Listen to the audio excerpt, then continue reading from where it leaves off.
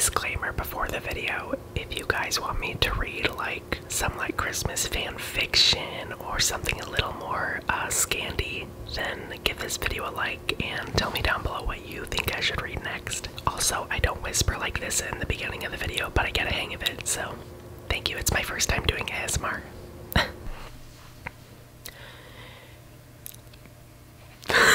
Hello everybody. I have never done— how do you whisper?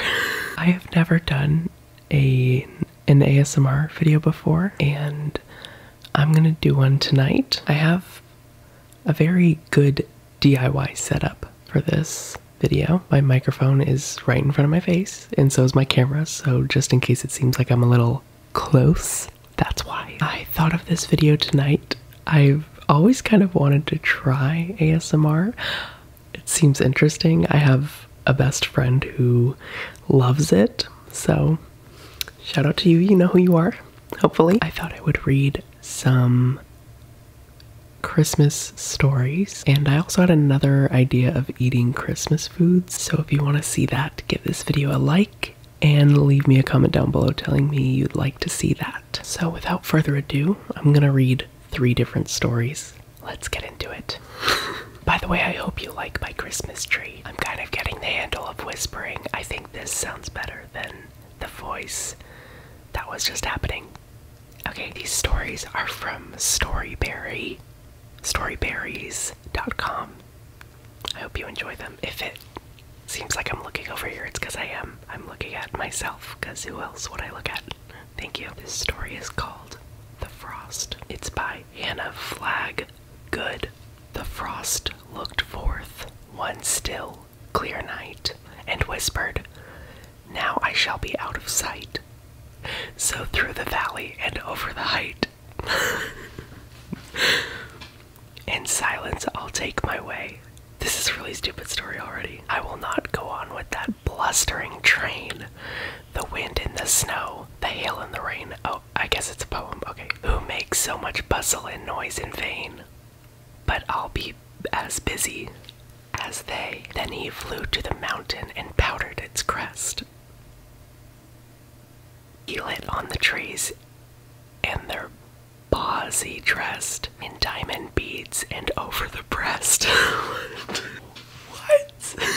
Of the quivering lake he spread a coat of mail, that it need not fear the downward point of many a spear that hung on its margin far and near, where a rock could rear its head. He went to the windows of those who slept, and over each pane like a fairy he crept. I think I know who they're talking about. Wherever he breathed, wherever he slept, by the light of the moon were seen most beautiful things. There were flowers and trees. There were what is that word? There were bevies and birds. Oh, bevies of birds and swarms of bees. There were cities with temples and towers, and these all pictured in silver sheen. But he did one thing that was hardly fair. He peeped in the cupboard, and finding there that all had forgotten for him to prepare. "Now, just to set them a-thinking, I'll bite this basket of fruit," said he. "This costly pitcher I'll burst in 3, and the glass of water they've left for me shall chitch to tell them I'm drinking." That was literally the worst. That was literally the worst story I have ever read. I couldn't understand a word of it. This one sounds more interesting. I don't know why the stories on this website are like 50 billion minutes long, but that seems to be the case with each one. Oh my gosh, I just found the best one to read. I was actually imagining reading this one when I thought of this video, so here we go. It's called 'Twas the Night Before Christmas. I hope this sounds cool. 'Twas— oh my god, I look insane. "'Twas the night before Christmas, when all through the house not a creature was stirring, not even a mouse. The stockings were hung by the chimney with care, in hopes that St. Nicholas soon would be there. The children were nestled all snug in their beds, while visions of sugar plums danced in their heads, and Mama in her kerchief and I in my cap had just settled our brains for a long winter's nap, when out on the lawn there arose such a clatter, I sprang from the bed to see what was the matter. Away to the window I flew like a flash, tore open the shutters, and threw up the sash. The moon on the... Why do all these have breasts in them? The moon on the breast of the new fallen snow gave the luster of midday to objects below, when what to my wondering eyes should appear but a miniature sleigh and 8 tiny reindeer. With a little old river so lively and quick, I feel really stupid right now. I knew in a moment it must be Saint Nick. More rapid than eagles, his coursers they came, and he whistled and shouted and called them by name. Now Dasher, now Dancer, now Prancer and Vixen, on Comet, on Cupid, on Donner, and Blitzen. To the top of the porch, to the top of the wall, now dash away, dash away, dash away all. As dry leaves that before the wild hurricane fly, when they meet with an obstacle mounted to the sky, so up to the housetop the coursers they flew, with the sleigh full of toys and St. Nicholas too. And then in a twinkling I heard on the roof the prancing and pawing of each little hoof. That doesn't rhyme.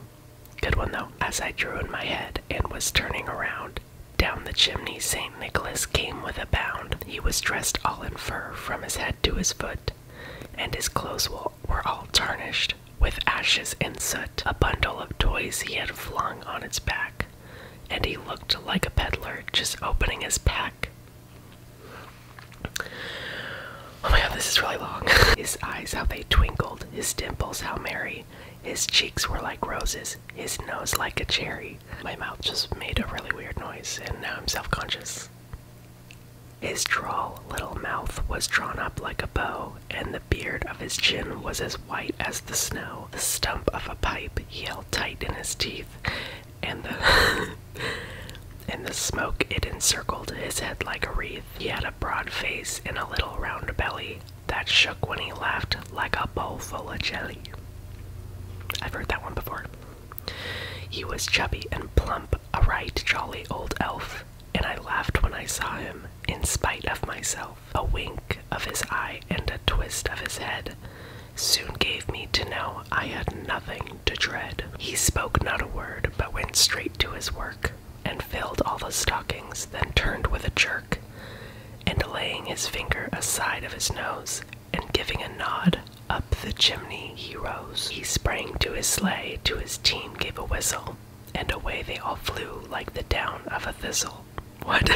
But I heard him exclaim as he drove out of sight, Happy Christmas to all, and to all a good night. That one was a lot better than the first one, but I still think we could do better, so I'm gonna find a third one. Okay guys, so the Storyberries website did not have like any more good stories, so I went to another website. My fridge is making noises right now, and I found this story that's like 2 seconds long, and it's called Dear Santa, and I don't know who it was written by, but I think they're new and making poems. Here it is.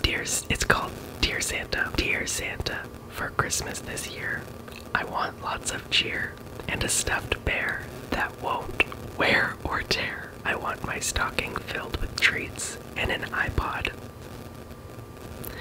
that will play very good beats, a wonderful train, and a pretty umbrella for the watery rain that doesn't even wet. If one present is not here, just one that you've missed, you'll be put on my naughty list. Mic drop, thank you very much. So those are all the stories I'll be reading today. Thank you guys so much for watching, or just listening. I don't know if you actually watched. If you guys want me to read like some fun Christmas fan fiction or something, hopefully it won't be too inappropriate, but that would be kind of hilarious. So if you have any other suggestions, leave them down below, and please subscribe and become a fan, y'all. We're having some fun with the holidays, clearly. and thank you for joining me for my first ASMR video. Oh my gosh. I hope you guys have a really great day, and if you never come back to my channel, have a good holiday season, but please come back, because please, I'll see you guys in my next video. I love you so much, and I will see you then. Bye bye.